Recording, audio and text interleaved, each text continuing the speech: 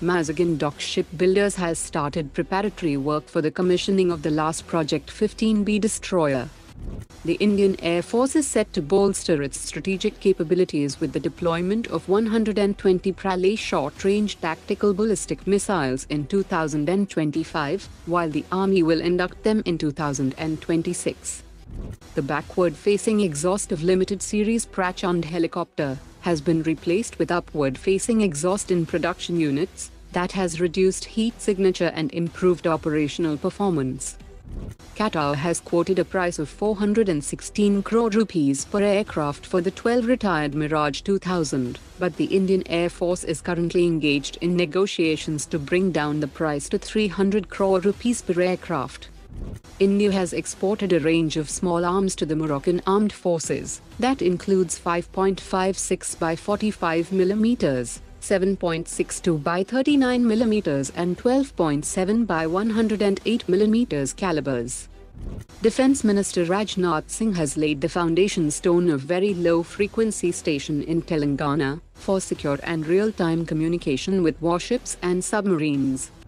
The Ministry of Defence has sought additional funds from the Finance Ministry to sustain and scale up the iDEX scheme.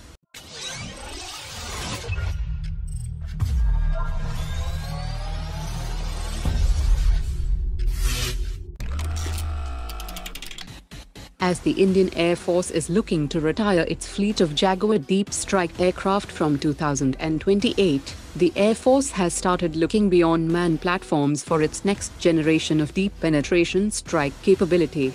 An Indian Air Force official has revealed that the Air Force is currently evaluating 2 programs for the development of an unmanned deep penetration strike platform, and talks are ongoing to define the exact specifications of this platform, with a focus on achieving a balance between stealth low cost and significant payload capacity. According to reports from African media outlets, the Democratic Republic of Congo's Air Force is making a determined effort to replace its aging Su-25, and India has emerged as a key partner in this process.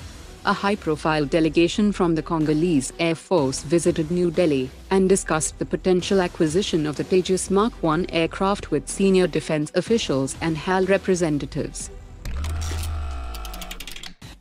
The 5th and last S-400 squadron will be delivered to India in 2025, which is 7 years after the initial contract signing with Russia, and experts have said that during this time, the S-400 system has evolved greatly, but the Indian Air Force's ability to leverage its improvements has diminished due to geopolitical uncertainties, specifically due to threat of sanctions against countries dealing with Russia. At the time of contract signing, the Air Force was keen to acquire additional S-400 systems and eventually manufacture them in India. While working on indigenous 400 km range LRSAN program, upgrading its S-400 and acquiring additional S-400 systems quickly will address the Air Force's operational capability drop that have resulted due to a 30% reduction in fighter fleet strength over the years. Today's top 3 comments.